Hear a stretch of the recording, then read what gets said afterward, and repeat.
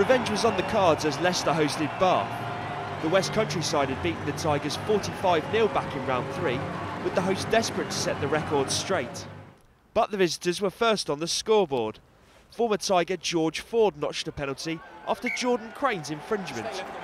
If Leicester had been desperate to regain their trademark strength up front this season, their first try showed all the signs of a resurgence. Tom Youngs emerged with the ball after a powerful drive.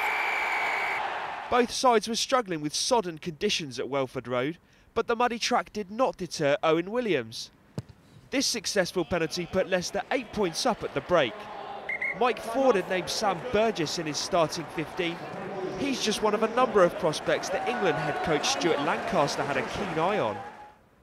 Williams struck his 4th successful penalty on the hour mark, with the hosts now 15 points in front. Bath did at least manage a consolation effort, Ross Batty driving over with a minute left to play. So Tigers avenged their humbling defeat at the Rec and continue their charge for the top 4. Final score at Welford Road, Leicester Tigers 17, Bath 8.